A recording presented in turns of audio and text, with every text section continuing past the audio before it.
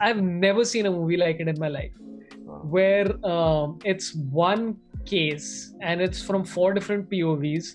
It's called Court. Court, for example, Chaitanya Tamhane's film. I absolutely loved was Caught. Then The Court, Chaitanya Tamhane की film. My God, at one point यार मैंने pause करके I think 1 घंटा रोया है वो film देखने के बाद. It destroyed me.